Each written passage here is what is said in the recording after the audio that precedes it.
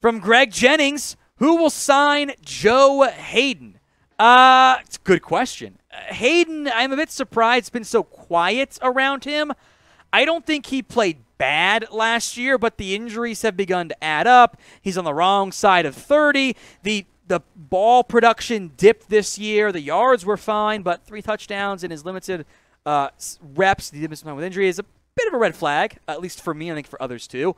So some teams I'd keep an eye out for. If you want to get wild, Cleveland?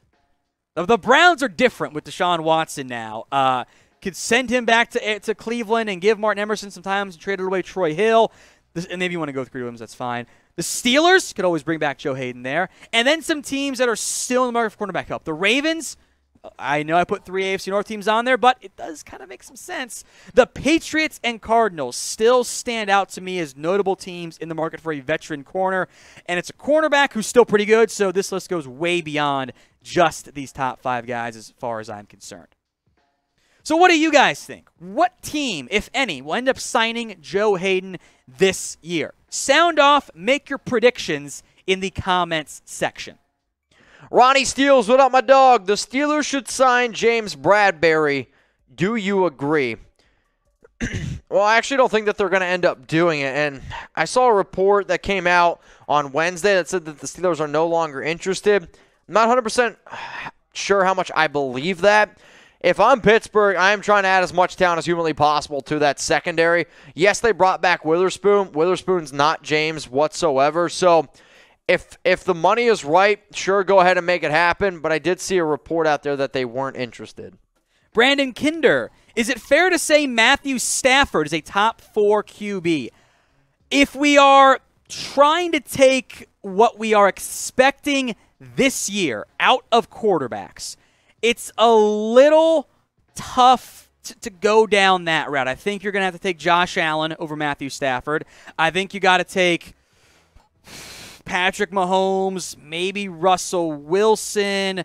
I think Stafford, because he's come on the Super Bowl, really helps his stock quite a bit there. I think you still got to take Brady, by the way, Rodgers as well. So now we're outside of the top 4. I think you then start to include, he's probably in the tier of, I'm not going to anoint Herbert yet. He's in that tier. I think you're including guys like a Joe Burrow. Maybe a Wilson, I think, is probably more in that tier. Lamar Jackson, if he's not hurt and injured the entire season. I think he's one of those QBs you feel really great about as your franchise guy, even as he does begin to age, but not quite top 4 for me. Now, if you want the best NFL coverage on YouTube, then subscribe. YouTube.com/chatsportstv.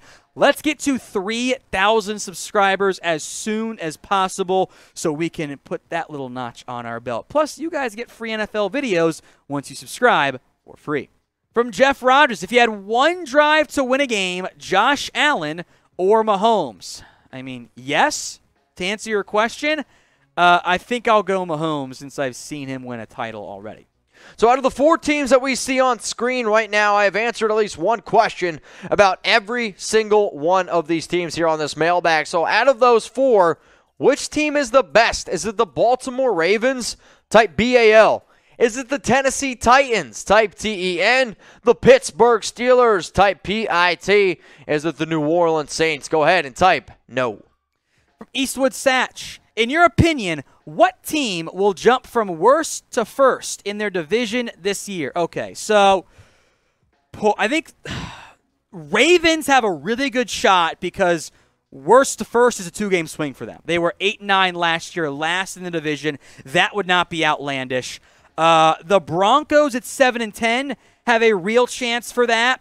If Carolina can get a QB, which I don't know if they're going to be able to, they certainly make sense, but I would look at in particular Denver and Baltimore as the 2 most likely destinations because I don't believe in the Giants, the Jags, the Jets, the Lions, or Seattle quite that much.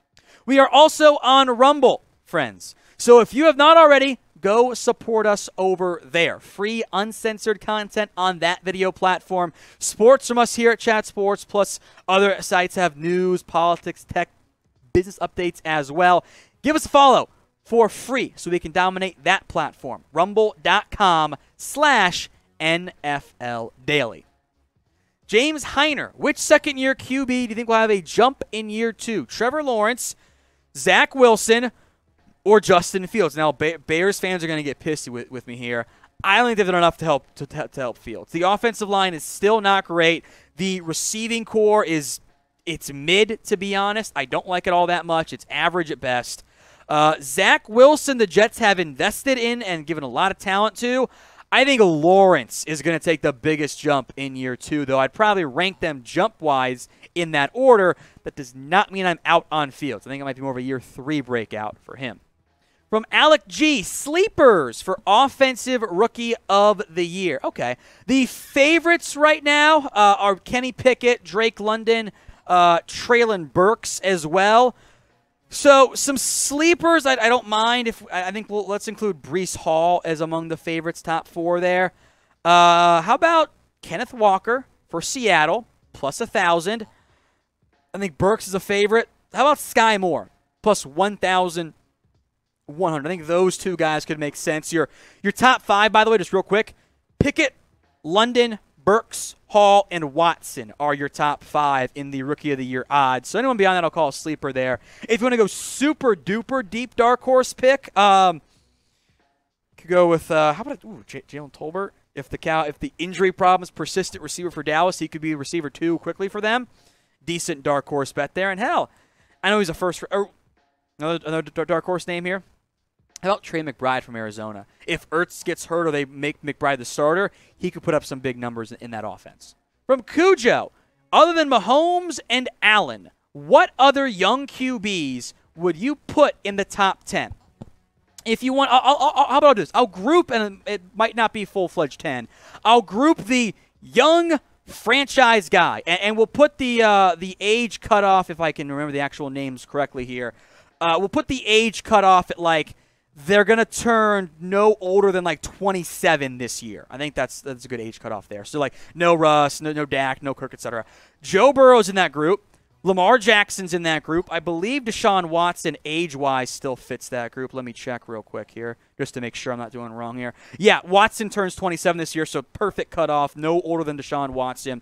I think Justin Herbert falls in that category, and that's the only other quarterback I would consider putting in there. Kyler Murray is not there yet for me. Trevor Lawrence, the other young guys, Zach Wilson, Fields, Mac Jones, Lance, etc., they're not there yet. So my list, then, of those young guys includes Herbert, Lamar, Deshaun, and Burrow. Russell Wilson, beyond the 2 guys you mentioned, guys like a Matt Ryan, a Dak Prescott, a Derek Carr, they're all older than that younger quarterback threshold I included there.